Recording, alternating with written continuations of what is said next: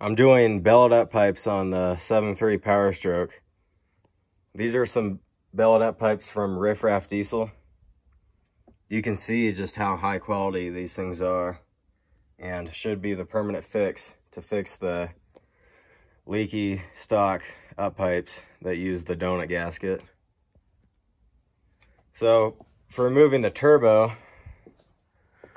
first thing to do, air filter and all your boots, and then you got your Y pipe. Take all that off, and then take the band clamp off for your downpipe.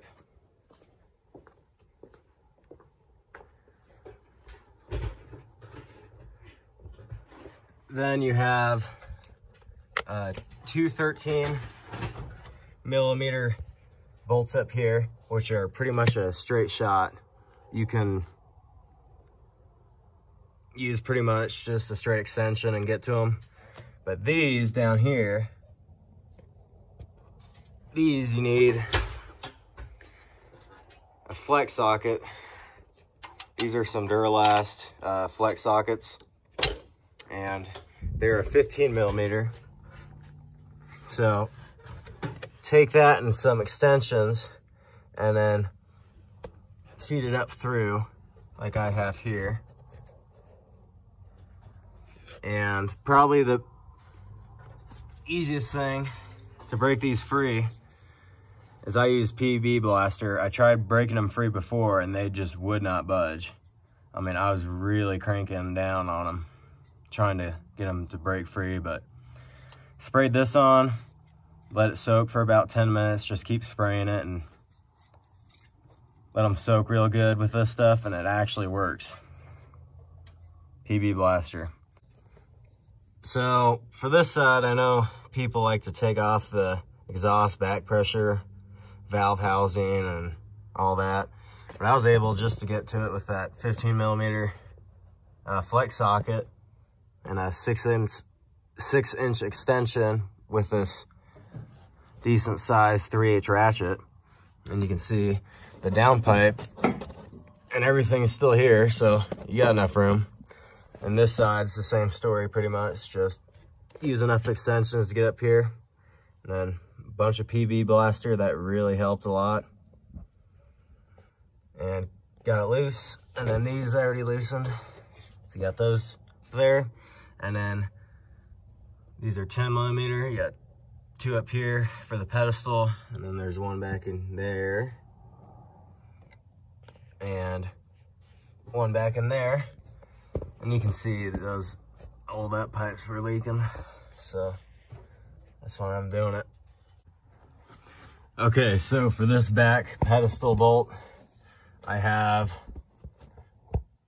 a small 3/8 extension there, and then it goes to the adapter down to 1/4 inch, and a few extensions that go down to a 1/4 inch swivel that goes to a shallow 10mm socket. I'm able to get to that bolt back there. You can see it kinda. And then just use the ratchet up here for this side here. For this back pedestal bolt, a few 1/4 inch extensions, and then the shallow and the universal joint. And it's down in here. You can snake it between the collector and down through here, and the bolt's down in there. Here's the turbo out. You just gotta get these back bolts out enough. It's pretty hard to get to them, but it's those two back there. But there's a turbo, and make sure to always use new O-rings. Don't try to reuse those. So pick them out and get some high quality ones and put them in there. Okay, here are the Riff Raff Diesel up pipes installed. This driver's side was pretty hard to install. I had to take the rear cross member out of the trans out, and then drop the transmission down, and then I even had to use the porta power and bend it a little bit back in there to get it through, but finally, after like 4 or 5 hours trying to work at it, I got it.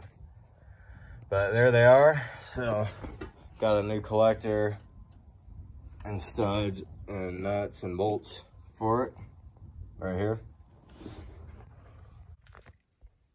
Here's the turbo and the new pedestal. I ended up keeping the EBPV valve on it. I might delete that in the future, but I figured I'd keep it like this. So there it is, all torqued down from the turbo to the pedestals, 18 foot-pounds, with these new O-rings, and then those two are for the block. And then here's the riffraff diesel up pipes and collector. You can see it in there. That's just a factory collector, a brand new one, and new studs in it. And the up pipes and the 3-inch down pipe sit next to it. Okay, so put your turbine inlet gasket on the collector there, and the studs hold it. All nice and shiny looking with all that.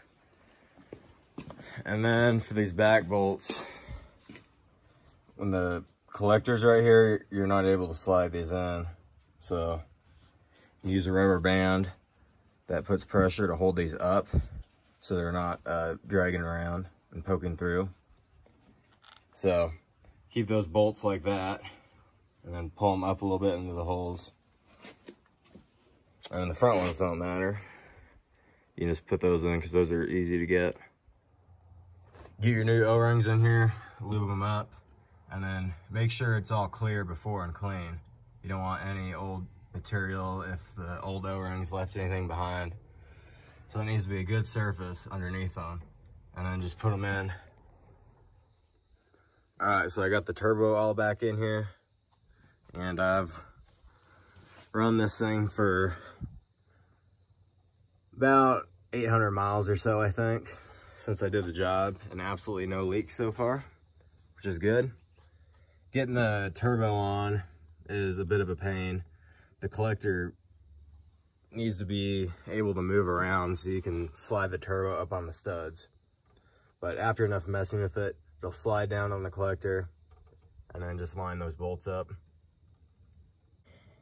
The new bellowed up pipes from Riffraff Diesel, and I got that down pipe, that diamondite 3-inch down pipe. I put that in before I did the turbo. That really helps it breathe. So that, the down pipe, and the hydro chip I did recently really helped this thing. So yeah, no leaks. And it's nice that it's all sealed up. So yeah.